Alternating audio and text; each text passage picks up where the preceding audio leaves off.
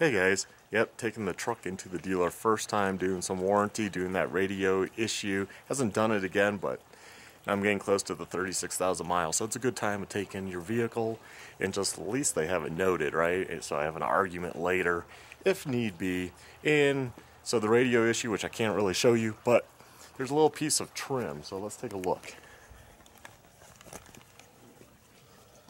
So right here, this trim, it's loose. You know, you're gonna say push it down and it's gonna stay, but it doesn't stay. I think the tabs broke on it, so they can replace that. That's not a big deal. Also, one other issue is my hill descent locked me out. It just, like, I wasn't even trying to use it, and it just came up with an error message and then totally deactivated it. But then I turned off the truck at a point, turned it back on, and it was fine. So don't know what that was about, but I'll mention it again, and then they can put that in my file. So if down the road over 36,000 miles, like say at 40,000 or 45 or whenever, 50, it happens, I can be like, look, it happened prior. And that's what you want. You want documentation. So let's go to the dealer now. So I just checked into Phil Long. I'm waiting in line here. There's a few cars. I'm here a little earlier. That's fine. They don't seem overly busy, and my issues are pretty straightforward. I know the radio, they're going to say they can't duplicate it. Same with the hill descent. So it's just mainly get that noted, and then the trim piece. Hopefully they don't just push it down and think that's going to hold, because obviously I've done that 1,000 times. I just don't even do it anymore. And yeah, well, I guess I can roll in now. So I am home from Phil Long now. Had a shuttle ride. I didn't really feel that I should be videoing, like there's other passengers and stuff, and then the dealer was really busy. Phil Long Ford, north side of Colorado Springs. Yeah, you know, there was a lot of people there. I just couldn't bring myself to do any video in the place. Plus, I would have to speak up, being pretty large waiting area, and I'm just like, I can't do that. But so far, man, there's a lot of miscommunications there, and we'll discuss that at the end. But I just thought I'd do a little update as I go along in this video. The shuttle ride, the guy was very nice. You know, he had two other passengers, had to go south for them, and I get to come north, and he's like, oh, well, you're having done? They're probably gonna call in no time at all, you know. I'm like, yeah, I know, but I'll give you the full details later after I get the truck back and we see what they do. And maybe I'll even show you the contract and stuff, because I should get a copy of that and just see. If you're moving to Colorado Springs, just to let you know, the diagnostic fee is now $166. So basically you sign that, and I'll give you an example. One time there was a squeaking noise on my wife's Ford Edge, and we couldn't figure it out. Took it to a dealer. They messed around with it like all day. Turned out it was a coat hanger on the back grab rail that was just right that it would. They didn't even get it. They were test running. They couldn't figure out, looking everywhere, where's this squeak? And you know, we had to pay a diagnostics fee. Now they gave us a deal on it because we all laughed about it, right? But they did have to charge me something. They charged like $50 or something. They were pretty cool about it. I will say that at that time they were pretty cool about it.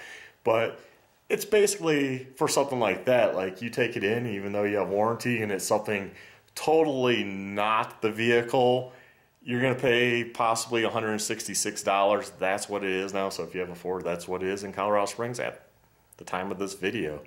So that's pretty expensive, really, for just a diagnostic, you know, for somebody probably most likely plugging in a computer, or if you're outside of the warranty. So just a heads up on that. So a little update, it's the next day. They wanted to keep my truck to replace the trim, because there's a piece of trim they had to get from Denver, and that's going to be replaced. So that's a good thing. They did get the recall for the door shutting, door latch or whatever. I guess they got that done, but man, so they called, my phone didn't ring, so I got the voicemail and called the service lady back, and talk about a lot of hoops you have to do. I'm like, yeah, so can I get I need a shuttle ride to pick up my vehicle. She's like, yeah, that's fine. You have to call the shuttle driver. Well, he did give me a card. I'm like, yeah, I have his card. So I have to call the shuttle driver. Like, she can't do that? Like, isn't this part of the whole thing? So, of course, I call the shuttle driver. He's probably driving. He's not at lunch because that should have already taken place. So while he's driving, obviously he can't get the phone. So I have to now wait for the shuttle driver to call me back. And so hopefully, I don't know when he checks that. So hopefully he calls me back. So it's like this extra step in this unknown of, well, when do I get picked up to go get my vehicle? It's quite a hassle.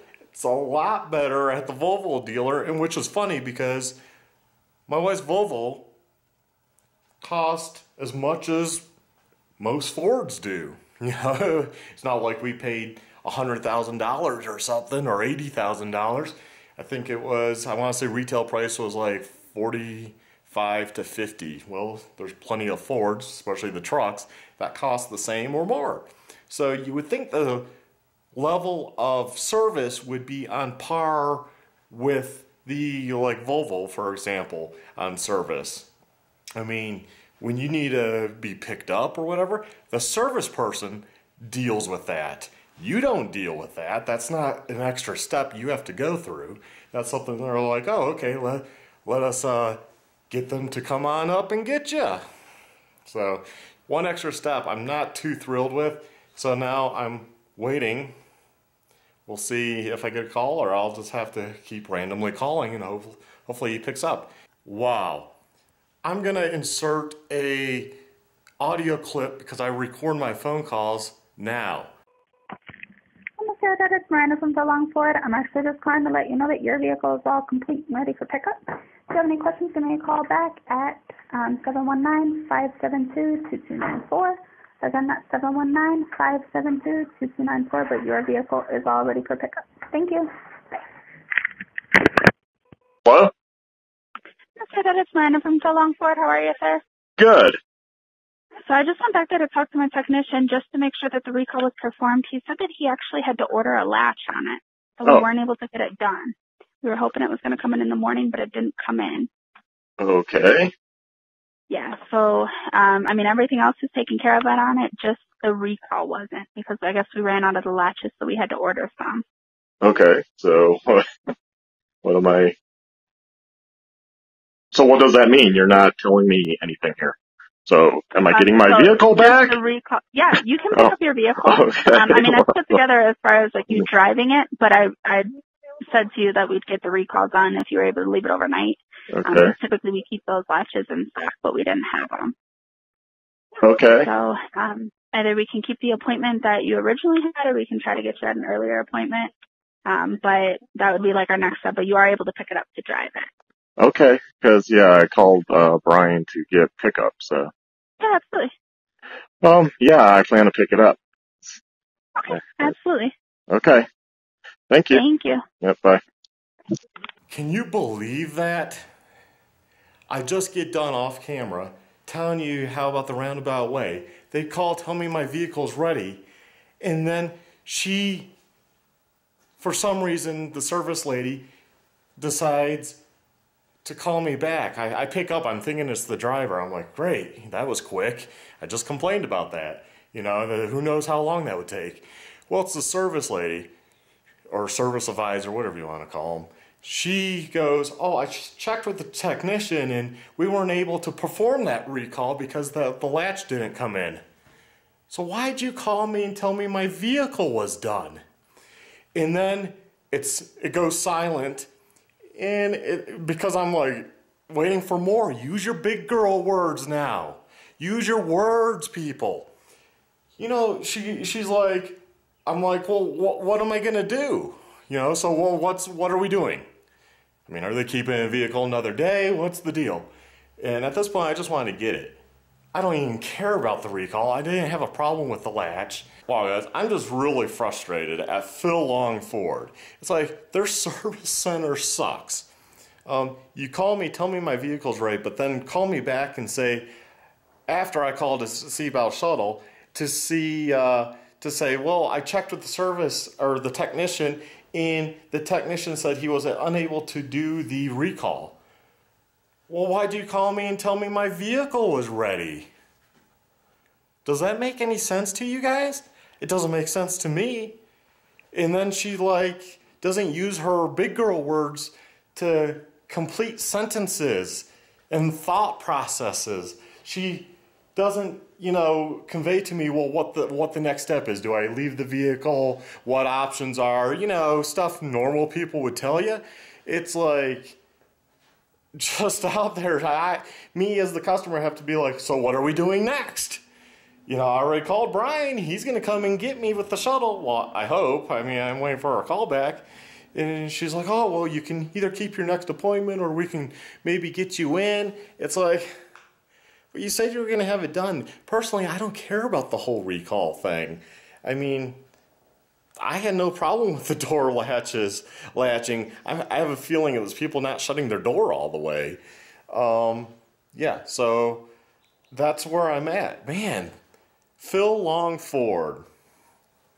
I'm probably not going back there. I have an old story to tell. I'll do that in an old video. I thought enough time passed, maybe they changed in their service department. I don't think they have.